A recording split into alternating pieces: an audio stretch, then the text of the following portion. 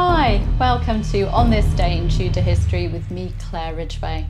Now today I'm taking you back to the reign of King Henry VII, the first of the Tudor monarchs. For on this day in Tudor history, the 25th of June 1503, the nearly 12-year-old Henry, Prince of Wales, future King Henry VIII, got betrothed to 17-year-old Catherine of Aragon at the Bishop of Salisbury's palace in Fleet Street, London. Henry was the eldest surviving son of King Henry VII and the late Queen Elizabeth of York, and Catherine of Aragon was the daughter of Isabella I of Castile and Ferdinand II of Aragon, and the widow of Henry's elder brother Arthur, who'd died in April 1502, just 6 months into their marriage.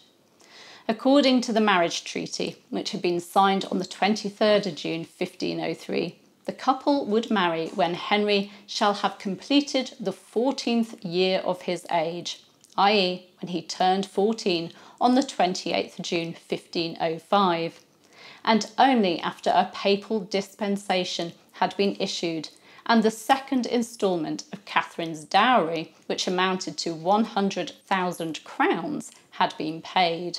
A dispensation was needed because of the impediment of affinity, with Catherine having been married to Henry's brother. Although Catherine later claimed that her marriage to Arthur had not been consummated, the treaty signed in 1503 stated that a dispensation was needed because her marriage with Prince Arthur was solemnised according to the rites of the Catholic Church and afterwards consummated. I'll give you a link to read the full terms of the treaty in the Calendar of State Papers, Spain. You'll find that link in the description for the video. Although Henry and Catherine did indeed marry, it wasn't until the 11th of June 1509.